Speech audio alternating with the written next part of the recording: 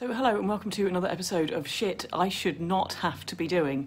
I'm a comedian. At the moment I'm supposed to be on tour in Australia, and in fact this is supposed to be my week off. That out there is Sydney, where I could be soaking up the culture and atmos. But last week was the budget in the UK, and I was just assuming, like an idiot, that somewhere the mainstream media would provide some reasonable coverage of what was actually going on. But I'm afraid I've been watching, and the answer is no. So, okay, I'm going to have to do it. Let's just run through what's actually happened. First up, and this should have been the headline in every single newspaper, this budget is more austerity than the budgets that were called austerity ever were. And it's not... It's like it's stealth austerity, because what they're actually doing is they're using inflation as a way to sneak in austerity by the back door. The inflation rate is currently soaring at like 10%, some of the highest inflation we've ever had in the UK. And when inflation goes up, tax receipts go up with it, right? So you would reasonably expect, as inflation takes hold, income tax will go up. You would reasonably expect that VAT receipts would go up, that all that kind of stuff would rise, in level with the inflation.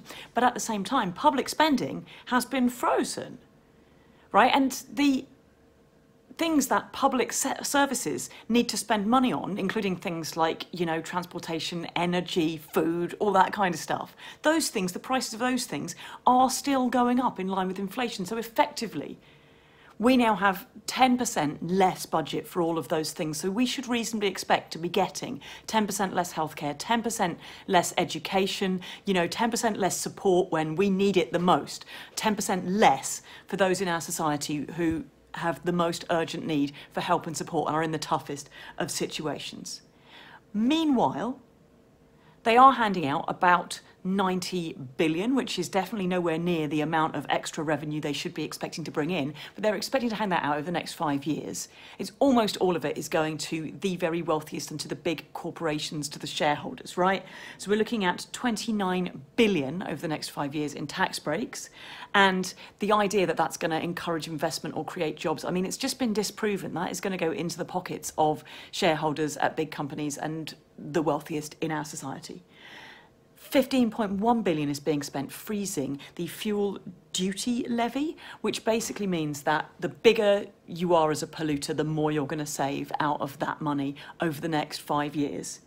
And 11 billion on defence, much of which will come back to the weapons companies that, and then from there to their shareholders. And of course, will be spent on weapons. And you know what weapons do? I mean, they only do one thing, right? They only kill people. So there's no other explanation for what's happening with that money. Now there is, as you will probably have read, the one thing the papers have been reported on, 18.1 billion for childcare provision. And don't be fooled by that. First of all, that is nowhere near enough to actually replace the Sure Start centres, which the Tories completely decimated, and which were doing a really important job of helping children in their early years and parents with young children.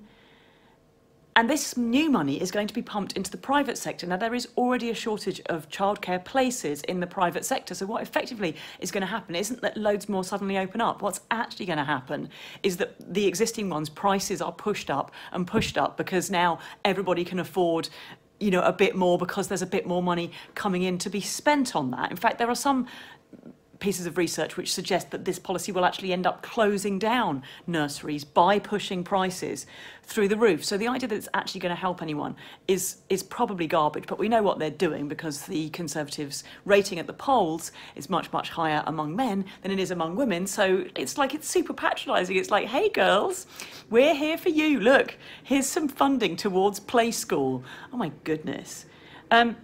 Plus, they are predicting 4.1% inflation in their own models, but they're only budgeting for 3.5% inflation. So there'll be yet more effective austerity if inflation only goes to the level they've predicted and not to the level they've budgeted for, which is built into their own predictions. And let's not forget that inflation is currently at 10%. So going, oh yeah, we think it's going to more than halve very, very quickly over the next few months. I mean, is it? When have they been right about these things before? They weren't predicting that inflation was going to get this high, and now they're saying it's going to come crashing back to the ground.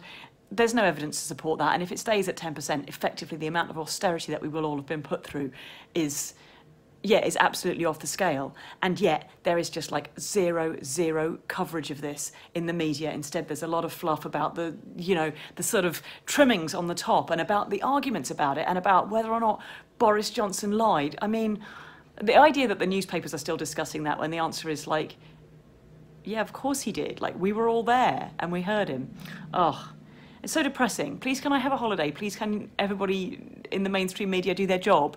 And then we can get back to, you know, like, do you remember the good old days when I just used to do like sensible things? Like, you know, talk about abortion and a few legal issues around church and state and separation and all that kind of stuff. And now somehow I'm the only person in the media who talks about what's actually happened in the budget. Oh well, if you'd like to be kept abreast of issues like this, please consider sponsoring my videos, because sadly, I seem to be the only person doing it half the bloody time. It can cost as little as $12 a year, and you get loads of extras, and you get a credit if you want one as a producer on every single video, and you get my undying love and appreciation. And thank you anyway for sharing this and getting the word out. You don't need to be a sponsor to share this everywhere. And I will see you next week when I'm back from my tour, and I look forward to that.